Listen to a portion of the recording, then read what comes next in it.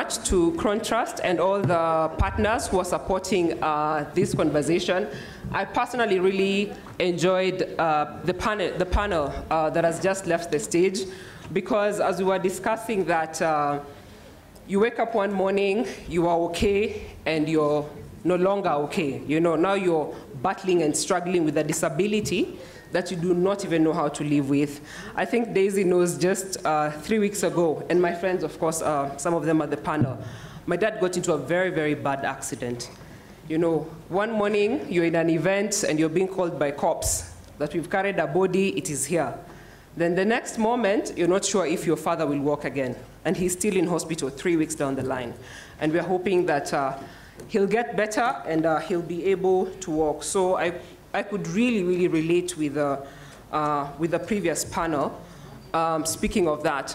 So I'll quickly introduce my panel, given the time that we are working with. I only have less than an hour, so I hope we can, right? An hour? Or less, right? An hour or less. Okay, yeah, so between now and 2, it's almost 2, Daisy. It's almost 2. So Susan Wanjiku is an entrepreneur, she's an economist, she's an advocate for good governance, and she is the CEO and founder of Strictly Pods, an agro-processing farm. So one of her passions for her home country, Kenya, is she began a YouTube channel called Wanjiku's Eye, and she's going to tell us more about it, where she discusses the link between governance and the social and economic issues in Kenya. And she's committed her skills to creating awareness on human rights and socio-economic justice and governance issues in this country. And a fun fact about Susan is that she enjoys studying psychology, especially of criminals and bad leaders. Right? So I'm actually summarizing the bios. They'll have a minute to also just elaborate on why they're passionate about what they do. And then we have Mary Ododa. I hope I've pronounced the name well. So Mary Ododa is the Chief Operations Officer at Epuka Ugaidi, and this is a youth-led organization focused on countering violent extremism and terrorism in the Horn of Africa. She's a dedicated peace builder whose enduring commitment to underserved communities serves as a catalyst for positive transformation. And she has over 14 years expertise on project management, operations, research, resource mobilization, and her journey is defined by her unwavering passion for sustainable development and peace building. And her strategic insights and innovative approaches have facilitated successful implementation of impactful initiatives aimed at countering violent extremism, and she's going to share more on that on the panel. Then we have Francis Iganga. And Francis is the founder and director at consulting firm Research Dimension Services. His key areas of expertise include research, strategic planning, project monitoring, and evaluation. He's worked with the civil society movement since 2005 to 2014 as a senior program manager. And his best contribution was Kenya Women's Manifesto, 2006-2007, right? And an article titled Plus 21 Critical Landmarks for Women's Challenges and Breakthroughs in March 2008. So you can see we are still in the struggle, right? We are still in the struggle. And he's authored several articles, including Gender Agenda. And last but not least is Wilkista Aduma. She's a passion-driven champion for democracy and good governance. And this has enabled her to become a thought leader in this area. She's currently engaged as a strategy associate at Miale Public Affairs and as the partnership's resource mobilization lead at IBC Youth Coordinating Committee on a part-time basis. And she's the founder of an initiative called Run for Office, which champions political development with a focus on creating a value chain to increase levels of engagement in political and democratic processes. She has over 6 years' experience in political party administration, movement building, and consortium building. Please help me appreciate my panel.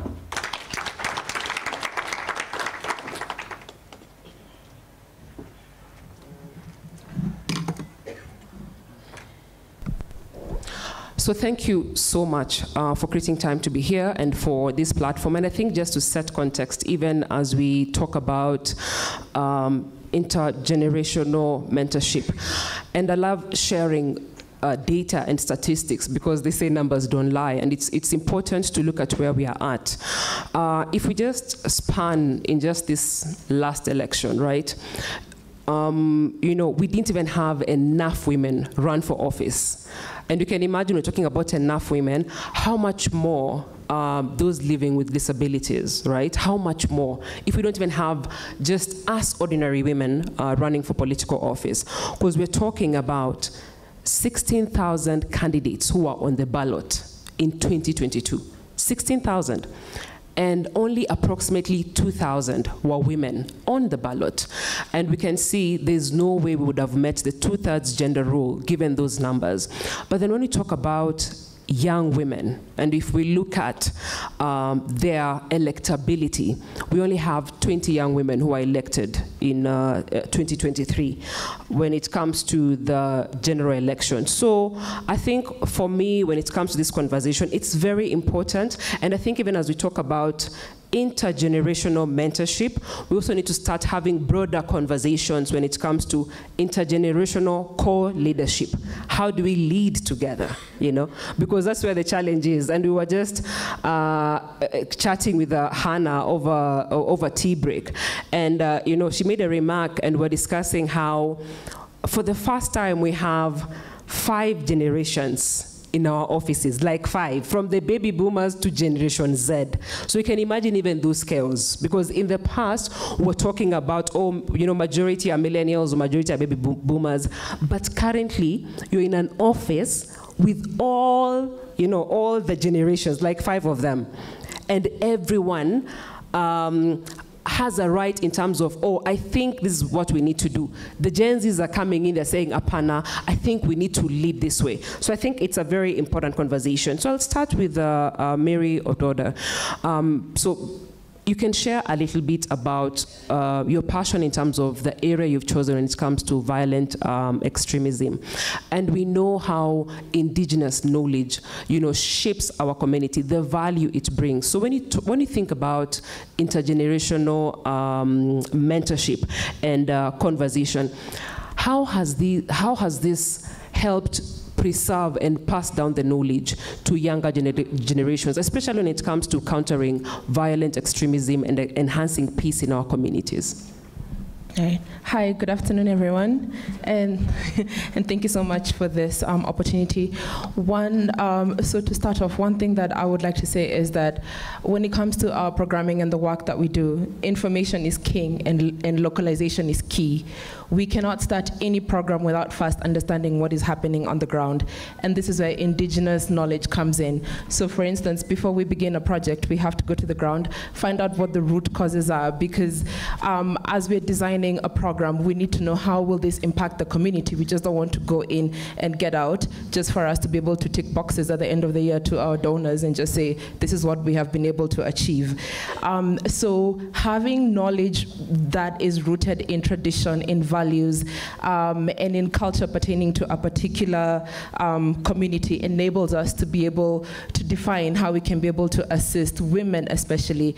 So at Tepuka, we have 3 different program areas. So we have for youth, for women, and for children.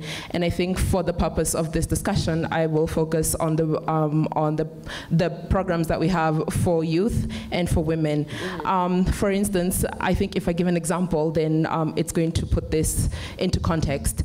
In terms of CVE, we also work in the governance space. At the moment, we have a project in Baringo on disarmament, disintegration, and reintegration. We all know the issues that are going on at the moment, and conflict has a gendered aspect to it. And the only way we can be able to address this is when we go to the ground and actually speak to the women and get to understand how does this conflict affect you. And from there, we then create a safe space whereby the older generation and the younger generation have an open dialogue. it can be a challenge because in some cultures, young people are not even supposed to sit with the older generation. And in some spaces, as a woman, I also cannot sit with the leaders of a community. So all these are obstacles and challenges that will not go away overnight, but so long as we keep having a look at what the root causes are, learning what a community needs, having that indigenous knowledge and to be able to create a safe space. That way, we can be able to carry out mentorship and ongoing conversation to be able to address governance, peace, and security, and to make sure that all these different generations, that there's an ongoing conversation in order to reduce recruitment and enhance peace and cohesion in communities. Just staying on that, because you're talking about us understanding the context, you're talking about creating safe spaces. And in bridging this divide, we have to find a common ground. So how do we find this common ground? And maybe can you share a success story on how you've been able to achieve this when it comes to your own initiative, or perhaps something you've observed? Yes, so some of the avenues that we use in order to reach out to communities, we use non-traditional methods such as sports, we use creative arts, we design comic books, just the usage of tech. And what we do, so for instance, creative arts cuts across. This is a language that the older generation and the younger generation can be able to engage in, be it music, be it poetry, be it creating a space whereby you can use arts to try and explain what the issues are. And from this, we've actually been able to see how the older generation perceives conflict, because conflict has always been there, and conflict resolution mechanisms have been there. It's just that at times, as the younger generation, we tend to think we have way better ideas. So if we can be able to merge traditional conflict resolution mechanisms and contemporary ones, using the current resources that we have right now, that way we have been able to create spaces that has been successful in a way that now the younger generation, we can sit and listen and actually understand this problem has been here just in a different era, but this is how now we can be able to solve it using the current resources that we have. Thank you. Susan, I want to bring you in because Mary is talking about, merging traditional and contemporary methods, right? And reverse mentorship, the conversation about reverse mentorship has been gaining traction, right? And we're discussing now that mentorship is just not vertical. It can also be horizontal, because even some of us learn from our own children who are way younger, and some of them even in primary school, but they teach us something. How can you speak more about this dynamic? But then even as young women, how can we contribute perspectives and insights to enrich, to enrich the older generations' conversations and insights about mentorship? Okay, so I'm Susan Wanjiko. I'm the founder of Wanjiko's Eye, and I have a YouTube channel that's called Wanjiko's Eye, where I break down how our governance in Kenya spills down into our social and economic issues. So that's my channel. In fact, 30 seconds for everyone to get onto YouTube and search for Wanjiko's Eye and subscribe. And one thing has really been brought out from the conversations that we've been having is that women do not have knowledge and information on the things that can help them advance. Whether it's in investments, business, political leadership, women are lacking in the knowledge. And even when I look at my own statistics of my audience, over 90% of those people are men. So please get onto YouTube and subscribe as I speak. Now, on to reverse mentorship. I don't really think it's a new thing. I think it's the name that is new. Because as I was listening to the stories of the women who spoke yesterday and the ladies who've gone before us, Sophia, yeah, Sophia Abdinur, her story was very inspiring. Daisy Elachi, all of them began when they were young.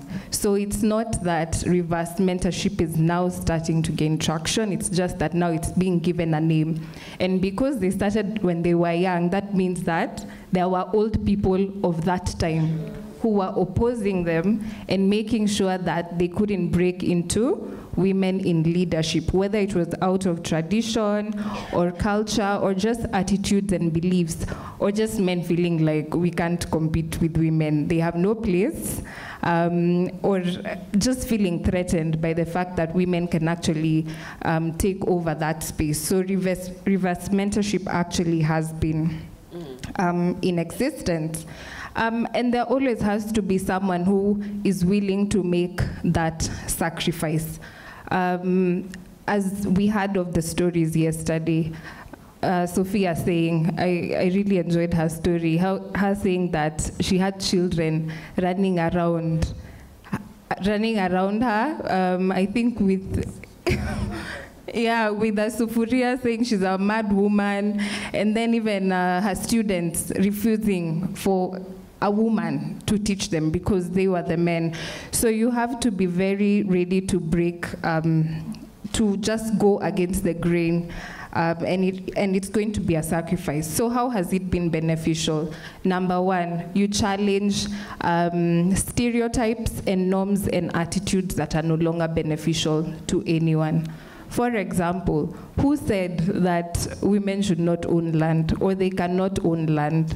Or who said, nani aliandika mahali na kwa nini aliandika that after a woman's husband dies, she must be inherited? So we have to have people asking those questions and be sure it will be met with resistance. So it's been beneficial because at the end of the day, no matter how long the fight, even, for example, the 2/3 gender rule that we keep speaking about over here, we've not yet achieved it, but we've definitely made progress with the number of women getting into leadership positions. And we also have more women being supportive of other women, because we know even we women sometimes don't support our own. Number two, another way that it's been beneficial is the younger generations, the younger millennials and Gen Z especially, are breaking down something that, in my opinion, has contributed to Kenya's downfall for us to get into where we've reached, and that is something called power distance. Now, power distance is where we feel just because that someone has the power, kwa sababu anaitwa mheshimiwa, no offense to the waheshimiwas, kwa sababu anaitwa your honorable, they should not be asked questions. And just to reference an incident that happened recently, there was in Gishu scholarship scandal. There was a young lady, her name was Mercy. She was trending for calling out the county government of Uasin Gishu for stealing funds that would have taken them away from the problems of this country. But funny thing is, as she was trending, I was observing looking at the comments and the engagement, and we had the people who were celebrating her and applauding her and saying, you know what, we've had enough of this corruption and people stealing our funds. But there's another section of social media that was saying, that is disrespectful. And I was just looking at that response, and I was like, guy, Kenyans hamjachoka kudanganywa. Like, I was so shocked. And then later on, I saw a senator offering her a job, and once again she declined, and she said, if you really want to solve the problems of this country, go to the Senate and make sure the people of Uasin Gishu get their money back. And we had a section of social media once again celebrating her. And another section of social media also saying, chukua hiyo pesa, wewe solve mashida zako, wacha wengine wapambane na mashida zao. You see, so it takes a certain kind of boldness to break power distance, seeing that mheshimiwa haezi ulizwa swali yoyote kwa sababu yeye ni mheshimiwa. And me, I normally say on my channel, I have a whole series called The Real Mheshimiwa. I say that we are the real waheshimiwas. And the people who liberated this country did it while they were young. They gave up their lives, and it's up to the younger generation to carry on that legacy that our great-grandparents and great-grandparents and grandparents in some other situations really fought for us to have all the rights that we enjoy today, both human rights, both democratic rights, the women's rights.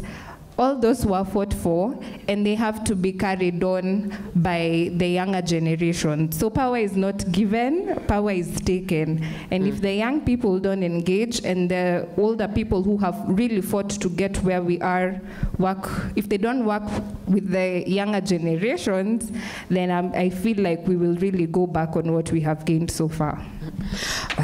Thank you so much. You know, I love that you're saying that what is new is just the name, and this has always been there. And thank you so much for highlighting Mercy, because when I was thinking about Mercy and when people were celebrating Mercy, Mercy reminds me of women like Chelagat Mutai. I feel like if Chelagat Mutai was in this generation, she'd be trending every day, because you are elected at 24, not nominated. Elected at 24 in the Moi regime, and you speak truth to power without saying uyu ni mtu wetu, siezi ongea, you know, because we have that thing that is eating us, where we are feeling like, if I'm elected under this party, I cannot speak because this is my person, you know, I have to, I have to be loyal, you know. I feel like if Chelagat existed in this generation, and she's a huge inspiration, you know, to think about political persecution, and still even the challenges we discuss as young women. Oh, I went to the community, they told me I was not married. I went there, they told me I don't have children. She was not married. She didn't have children, and she was elected at 24. So I think it's to celebrate those who've gone before us. And speaking of that, Susan, just still on that, when it comes to this, you know, movement buildings and the effort we are putting in as civil society, so how do we keep these movements vibrant? Because if we're saying this has always existed, the mentorship has always existed, so how do we keep these movements vibrant from your standpoint? Okay, so for starters, just so that I give context to what I'll explain, the older generations, what we know they bring, they have the social networks, they have the social capital, which they've built over time. Like yesterday, we were told if you want to fundraise or to be put into a political party, and Derito said she could help you, Daisy can help you with the fundraising. So the older generations really bring the social network, the social capital, the knowledge, the experience, the history, and the institutional memory. Like for me yesterday, I really learned about the journey it took to get to the 2/3 gender rule getting into the constitution. You see, that is something that I didn't know. And now the newer generations, they're mostly associated with technology, but they also bring new insights, new ideas, a lot of energy and different ideology. And the ideology is questioning why are things the way they are, and why have they been allowed to exist the way they are existing, even though they are not beneficial. So that's something the new generation brings about. So for the mentorship initiatives to remain vibrant, one thing that can really help with this is collaboration and not competition. It's not the younger people against the older people. They complement each other, and that's based on what I've said, what the new generation has to bring and what the older generation has to bring. So it's really working together and connecting them to the people who will push the agenda even further. And that also brings me to my next point. We cannot have gatekeeping in these issues. So what I mean by gatekeeping is, let's say, someone has access to resources or information or knowledge that could help push an agenda forward, but they choose not to share that knowledge and information just because they feel that if I do share this, it's going to be a threat to my own relevance. So, for example, this has not happened. Let me use Daisy and myself. So let's say I am interested in championing the 2/3, which is really associated with Daisy in this country. And then I approach her and tell her that, you know what, I'm really interested in this. Can we do something together? Could you connect me to the resources that would help me build onto what you've already done? And Daisy will look at Susan and say, this girl is a threat to my own relevance. She might take attention from myself.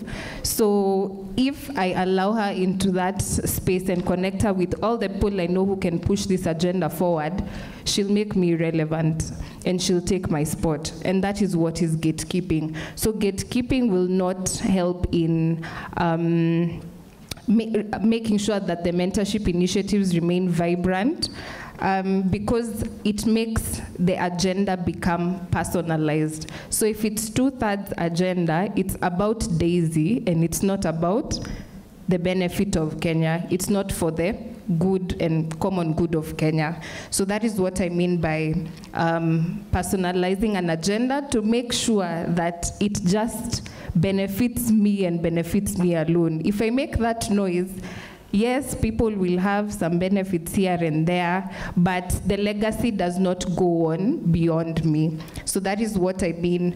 That is one of the things I see that can hinder the making sure that mentorship initiatives remain vibrant, and gatekeeping in the governance space is very real. Thank you very much. And we're going to expound more on that. Well, Kista, I want to invite you in. You know, when it comes to run for office, you're quite passionate about especially young people occupying office when it comes to politics, right?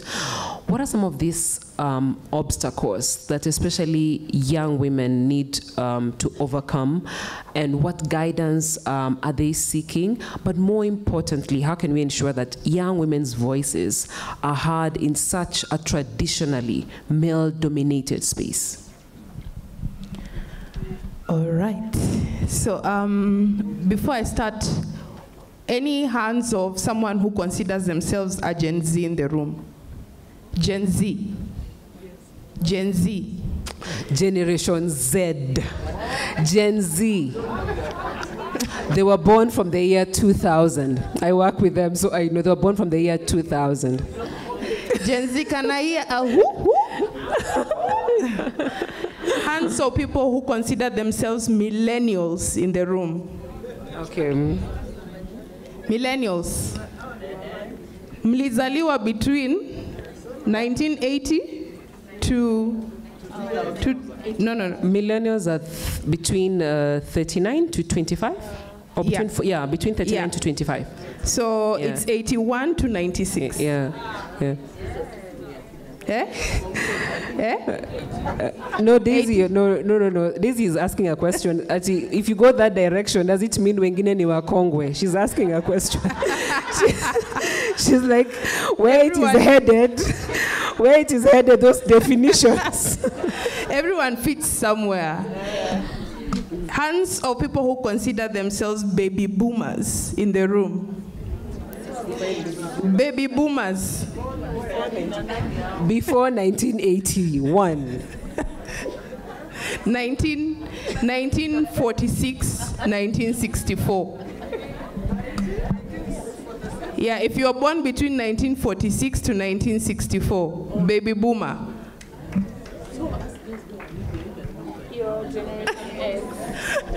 And then there's Generation X. Kama hujajisikia Gen Z, millennial.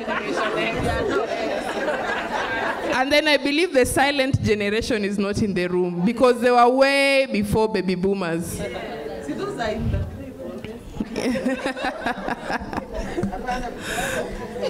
So the reason I highlight the different generations is we have to be conscious of the seasons and generations in our lives. So when we're talking about mentorship, cross-generational mentorship, we are conscious about all these tiers of generations in our lives. And at Run for Office, as you mentioned, young women face a lot of challenges in terms of getting their voices heard out there. And some of these challenges are no different from what baby boomers experienced when they were getting into this space. It's no different from what the silent generation experienced when they were getting into the space. It's not different from what the millennials are facing when they're trying to get into the space. And it certainly won't be different for Gen Z. Unless, of course, we do something to shift that. And one of the major challenges of young women in politics, and I want to spotlight young women who ran in the last election. If you ran in the last election, please rise.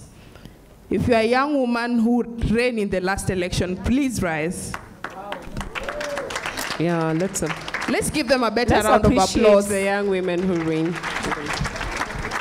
Please have a seat, Waheshimiwa.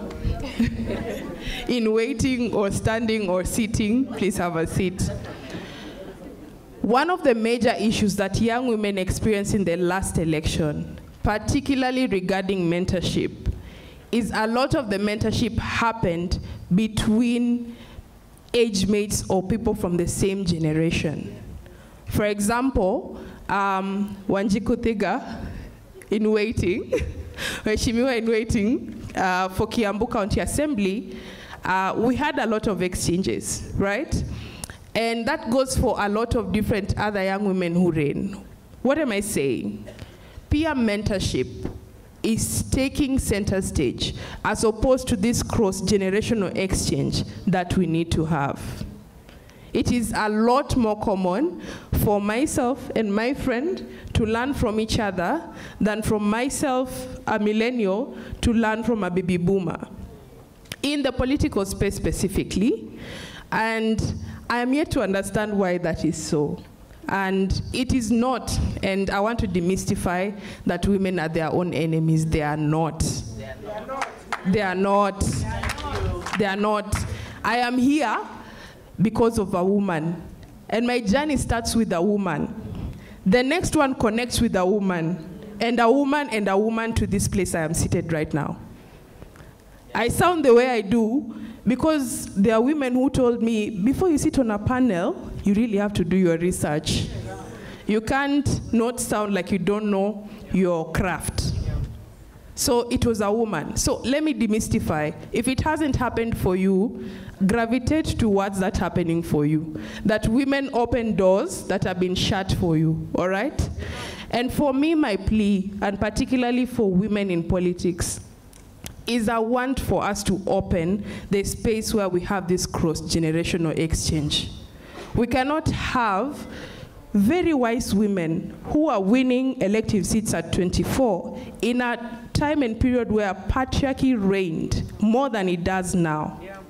And then we don't have a trickle down of that wisdom.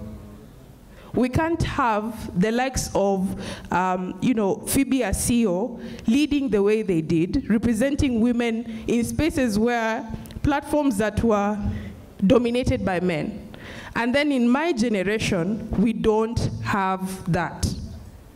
We cannot have in this generation very, very smart, brilliant women. And then in the generation of Gen Z, we don't have that. So there's a gap of creating that linkage in terms of cross-generational mentorship, particularly in the space for women in politics. So I feel that is what we need to create. So if you don't have in your circle, and there's Gen Alpha, hello, they're not in the room, but they're coming. They're coming.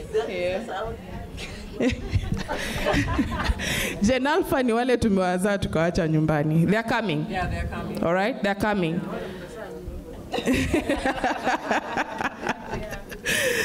So if you don't have in your circle a Gen Alpha, a Gen Z, a millennial, a baby boomer, and perhaps Gen X, then you're missing out something very important.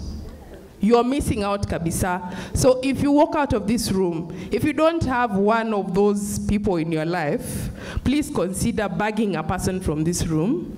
And I know very brilliant ones in this room particularly. I can spotlight Sally Ann. Sally Ann wave. Sally Ann is 19. She's brilliant. She's just started a YouTube channel where she's spotlighting women who are doing amazing things. Can someone hold Sally Ann's hand? Okay. Can she get people for her show here for the whole year? Sally, get up. Okay.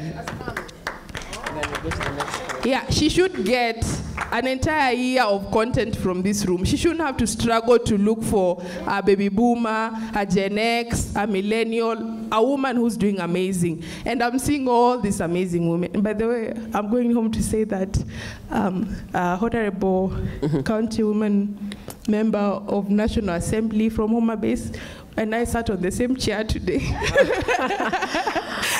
Okay, there are amazing women in this room. So I feel like if you don't have that kind of list, ile zebra tunapenda kusema ya ABC, wewe kwa life yako kuwa na hiyo zebra list. Well, Kester, when you introduced Generation Z and Alpha and Millennials, majority of them were born, are digital natives. They were born in this era of technology. And we are seeing how technology is becoming an integral tool when it comes to communicating. Right. How can we leverage technology when it comes to mentorship? Because I'm pretty sure perhaps, I don't know, how many of us here are even on TikTok? Wangapi wako TikTok hapa? Mimi hata siko TikTok. Unaona hata imeza wako TikTok. Unaona hata imeza wako Daisy Daisy, your table uko na watu wako TikTok. I'm not on TikTok here. But we are seeing, even right now I think we're talking about TikTok, the ban on TikTok. So how can we embrace technology as a tool for mentorship across these different generations that we are talking about right now? Right. Technology could be used in a lot of different ways, but one to start by, if you don't understand technology, create opportunity for someone else who does. Okay. All right? And most probably they're going to be a younger person. Most probably they're going to be a younger person. And one of the things that we also need to tap into is structured mentorship. So structured mentorship is where we can use tools, technological tools, to make it happen. I don't have to meet Rahab, for example, for her to mentor me. There are platforms that can be created in a way that I can learn from her without having to meet her in person. And I can refer to her as my mentor without particularly having to meet her. Each one of us in this room, I'm sure, has a person that they follow ardently on social media, whether it's on YouTube, whether it's on TikTok. Everyone has someone that, this is my person, like I have to listen to this person, I have to tap into their wisdom. I feel like there are platforms that we need to build like those to create this kind of linkages. And it can help bridge the gap that we're speaking about in terms of cross-generational mentorship.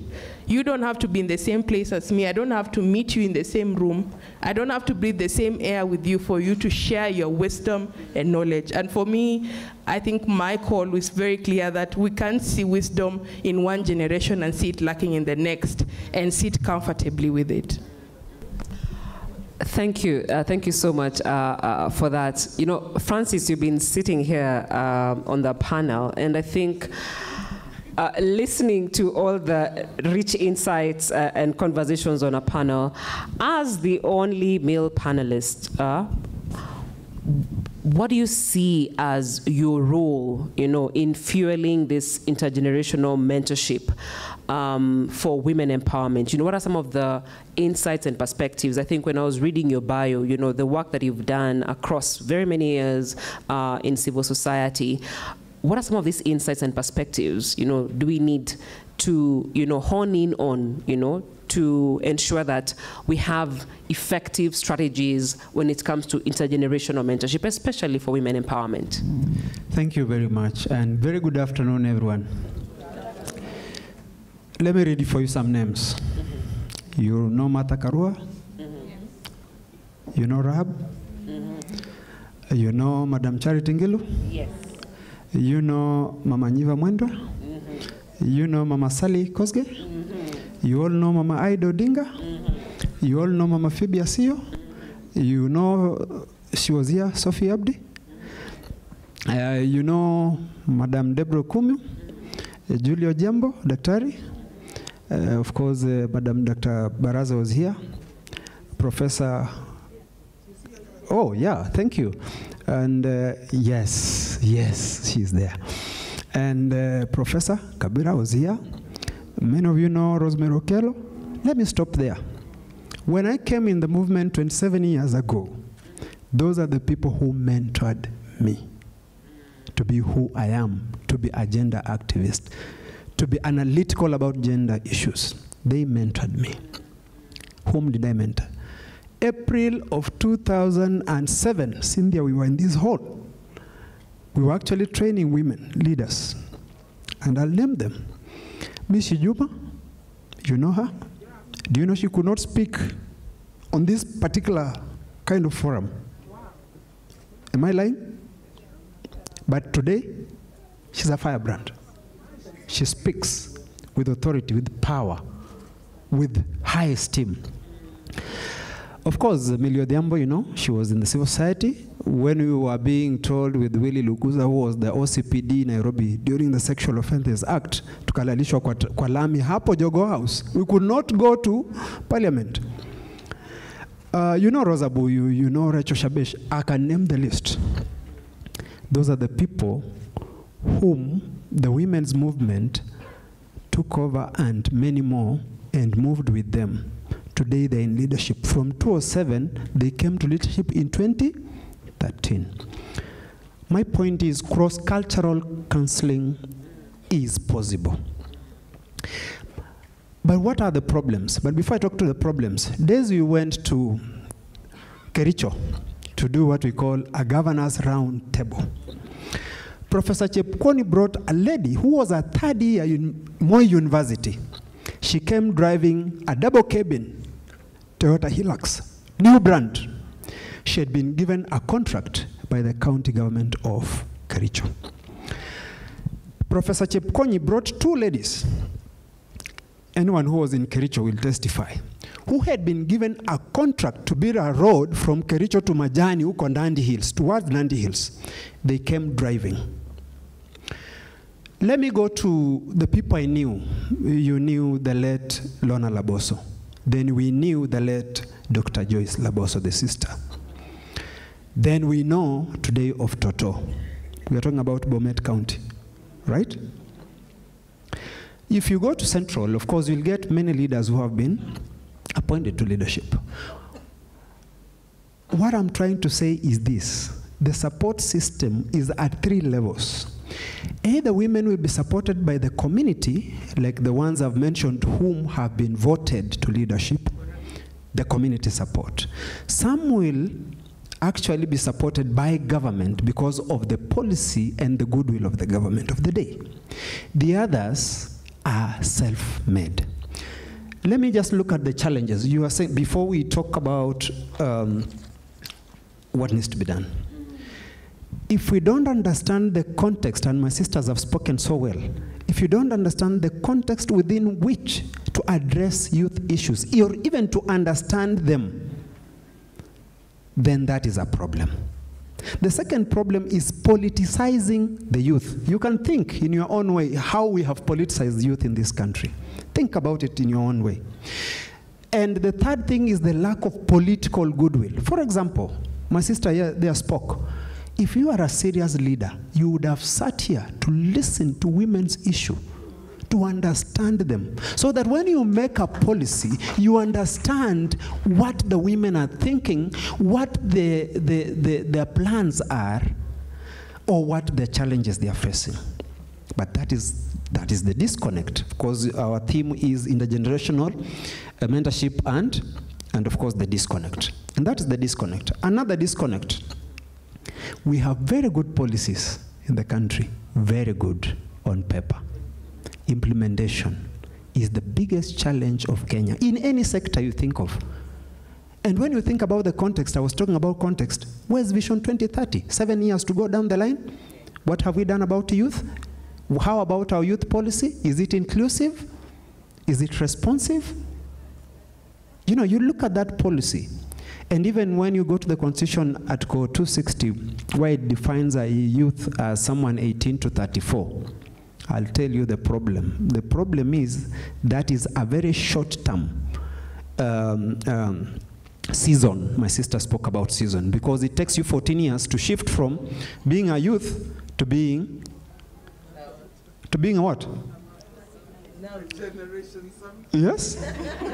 So you can imagine you are dealing with issues that span 14 years alone, because past that time, that person is no longer a youth.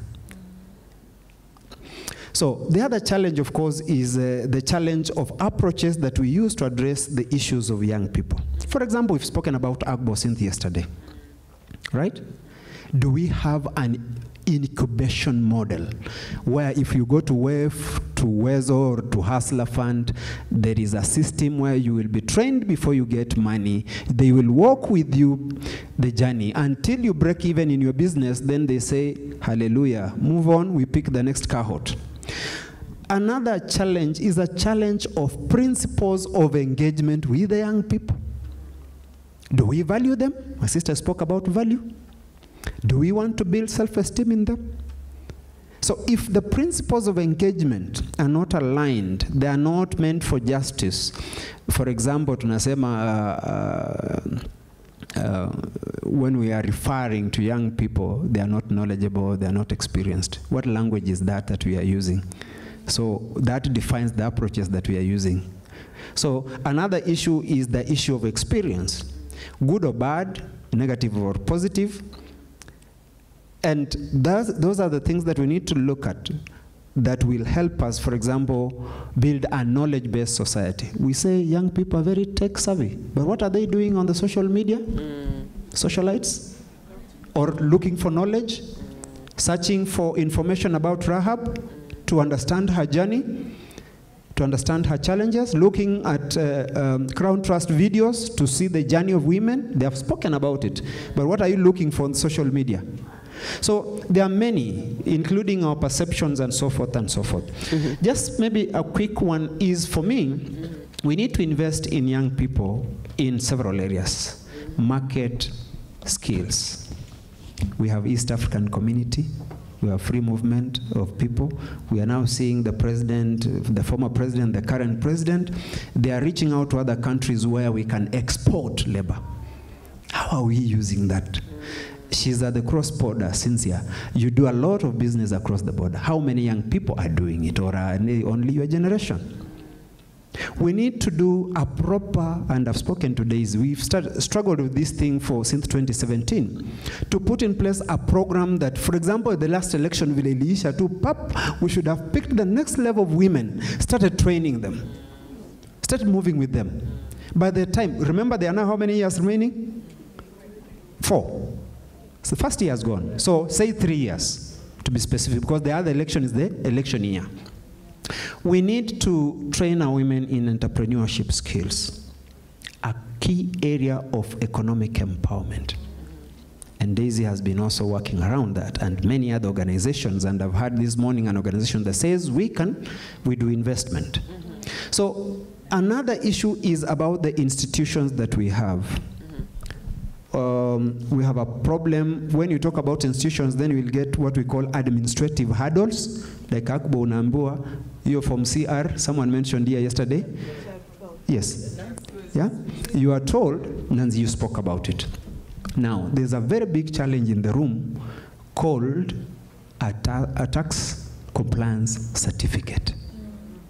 That thing is killing women entrepreneurship. And you see, it's an administrative hurdle. You are not supposed to be denied an opportunity to do business, to generate money, because you've not refused to pay tax. But they are holding you back so that you don't get business. They make you a criminal in the system because you will default. That is the kind of administrative issues we are talking about in terms of that. So collaboration, my sister has spoken about, but then peer review. From yesterday when you came here, how many women have you reached out to get their numbers to just say, Rahab, I've called you, I would like to have a cup of coffee with you, maybe in your house or in town. Mentorship. How many of your peers, even at organization level, have you reached out and picked their numbers in this forum since yesterday to say, I need to, with Ododa here, I have to network with her? And lastly, referrals. Okay? Referrals, references, guarantees. How do we do it? Maybe before, because of time, National Women's Steering Committee does its work very well, creating networking, creating links, training women to develop their skills and knowledge base. It does a lot of exposure, right? You've come from one county to another county. Tomorrow you'll be training maybe in Kisumu.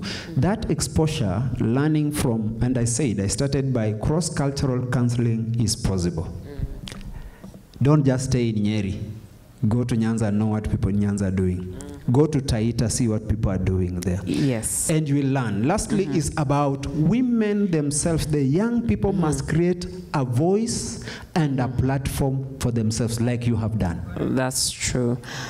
That's true. Thank you so much. Please help me appreciate all the insights that are coming from my panel. Great. Thank you so much. Like, I've just been writing and writing and writing. Susan, thank you so much for your insights on going against the grain, on challenging stereotypes that are not beneficial to our struggles.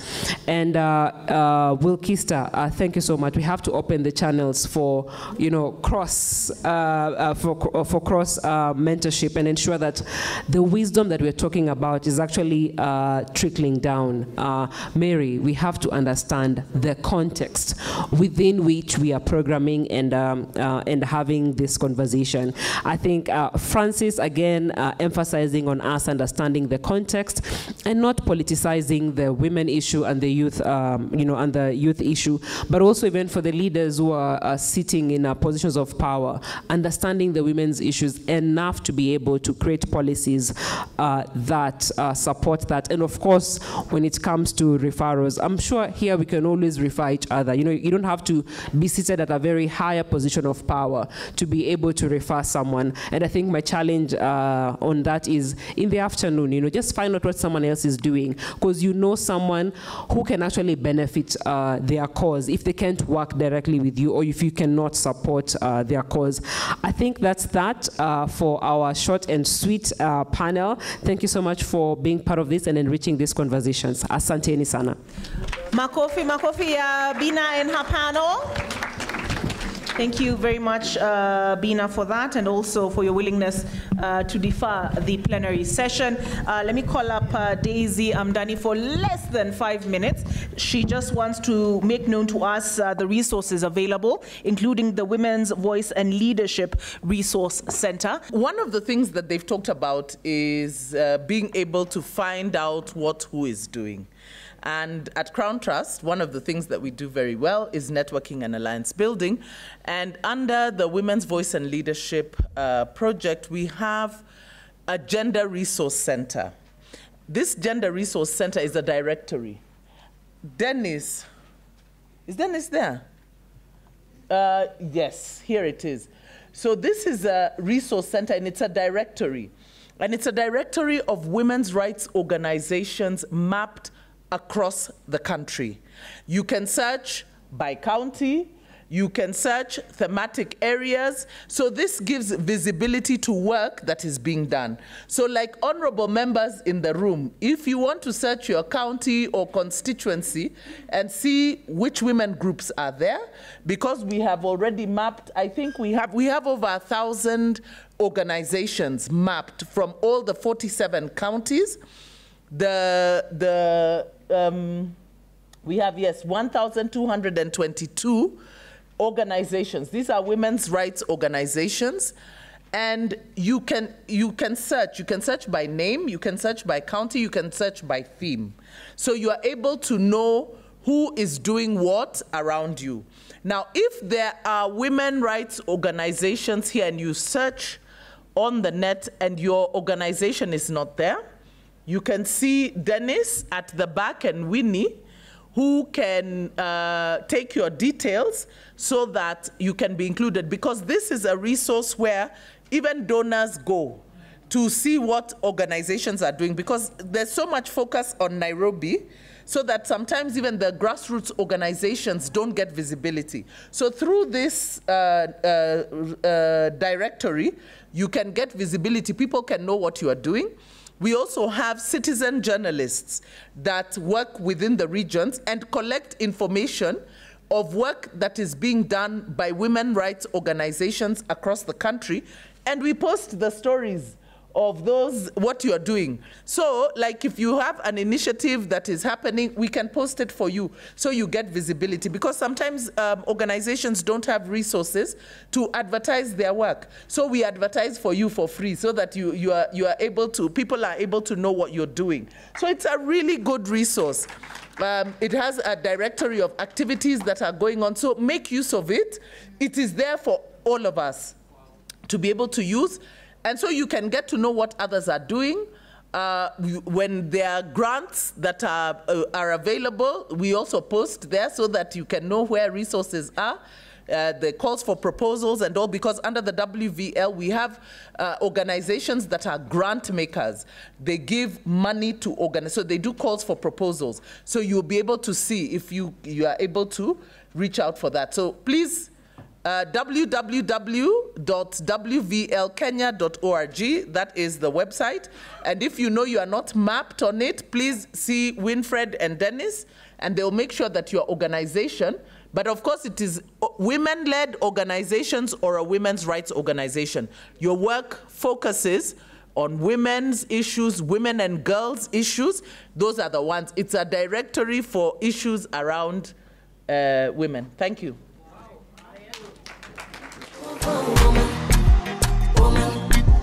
Woman, yeah, I'm a superwoman, woman.